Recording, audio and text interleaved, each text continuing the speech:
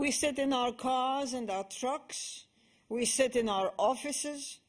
And we go home in the evening and plop ourselves into a nice, comfortable armchair in front of the TV. Or we sit in front of the computer. Have you noticed how modern conveniences, technologies, many the result of the space age, I'm afraid, are advertised as making your life easier? Now, what on earth does that mean? It means go home and sit down.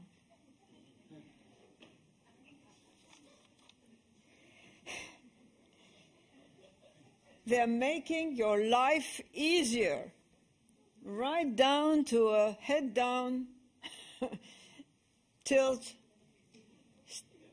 terminal. But they are killing us. They rob us of all the habitual movements we used to make when we lived without them. They robbed us of the perpetual motion our great-grandparents and grandparents engaged in, day out, throughout their entire lives. Now, it used to be speculation that sitting was related to increased illness and death. But numerous studies in the last couple of years have shown the direct relationship of the hours of sitting to, say, type 2 diabetes, to obesity, to depression, to various heart conditions and stroke.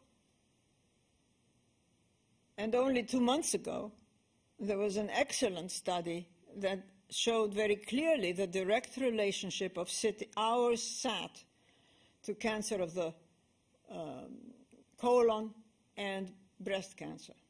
Now, it's only colon and breast cancer only because that's what they studied. So it's not, doesn't mean that other kinds of cancer are not related to sitting. And probably when the work is done, that will show up the same relationship.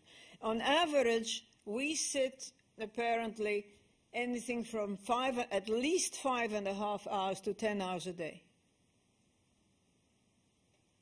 That's a lot of hours.